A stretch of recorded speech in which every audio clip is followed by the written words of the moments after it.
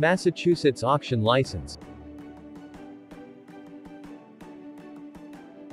Here are the main requirements for Massachusetts Auction License. A completed application form. Certificate of diploma in the relevant field obtained from an authorized school. Signed and notarized surety bond, $10,000 coverage.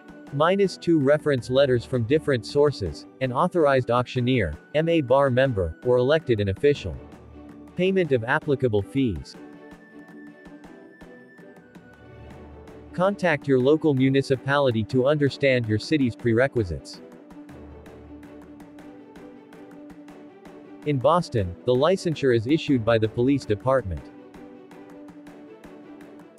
There are annual and special permits. The special permit is valid for up to 10 days.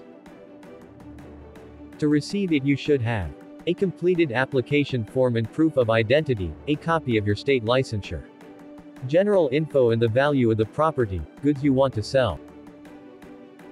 This form is applicable only to individuals who have acquired state-level authorization. To add up, each day you put items in an auction, charges in the amount of $5 will apply. Pay the processing fees in advance at the cashier's office. Cambridge requires owning a state-level authorization before you can apply to the licensing office. The Cambridge Licensing Commission regulates this process. The documents needed are completed annual form, and an 8.5 x 11 floor plan. Certificate of Good Standing or DBA, obtainable at the local clerk's office. Copy of the MA permit, and proof of workers' compensation, if applicable. Letter of intent or a signed lease obtained from your landlord. Payment of processing fees in the amount of $200. Submit the request form to the Inspectional Services Department for zoning approval. Now submit all the necessary papers to the Commission along with the payments. The licensure costs $60 plus $175 for the hearing and advertising fee. After choosing the vehicles you want to trade in, collect the following paperwork: identification documents, a zoning approval form, and proof of $25,000 surety bond.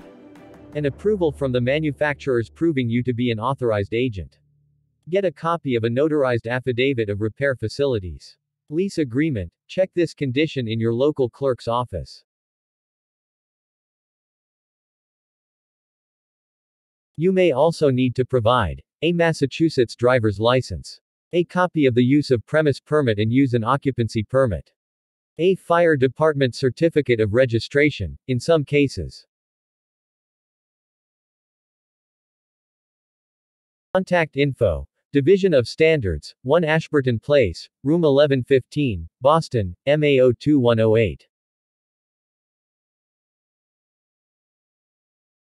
Thank you for watching. Visit our website licensesearch.org for more information.